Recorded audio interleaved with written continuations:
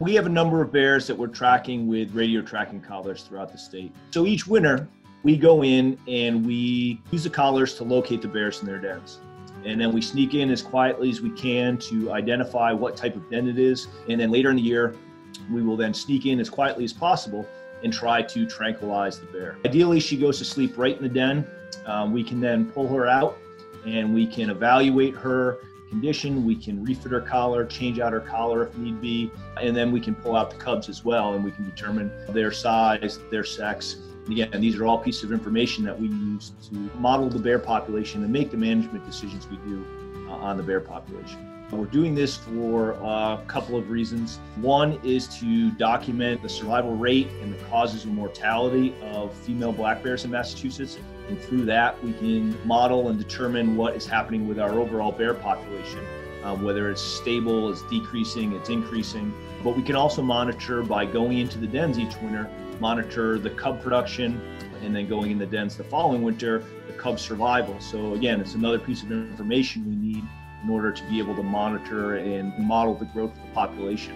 So we're getting really fine habitat use and movement data from these bears, so we can see how they are interacting with these developed areas, how often they're in neighborhoods and backyards, finding food, bird feeders, garbage, and other food sources around our homes, how often they're using natural areas, how they're moving between these developed areas. Black bears aren't inherently aggressive towards people. When people do get injured by bears, it tends to be because they are spending a lot of time in and around houses, near homes, apartment complexes, but they also come into our yards. And they come into our yards most often because we are choosing to have food readily available for wildlife around our homes. Bears are smart animals, so if they can come to a backyard and feed at a bird feeder, the bear empties the bird feeder, someone fills it, the bear can come back the very next day and get that meal again. Or they break into a shed in order to access the birdseed that's stored there.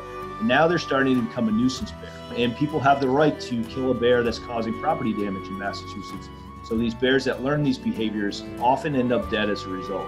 And that's why we're constantly trying to get the message out to people to clean up the foods around their homes, their neighborhoods, their towns, so bears aren't attracted to these places, to try to prevent any of those occurrences from happening. If anyone sees a bear den in their backyard or a bear den anywhere, leave it alone. If it is a sow with newborn cubs in it, disturbance around the den can cause her to leave and potentially abandon the cubs. So give it space, and you just don't want to harass the animals. You never want to approach wild animals. Give us a call, let us know, and that gives us the ability to evaluate the situation.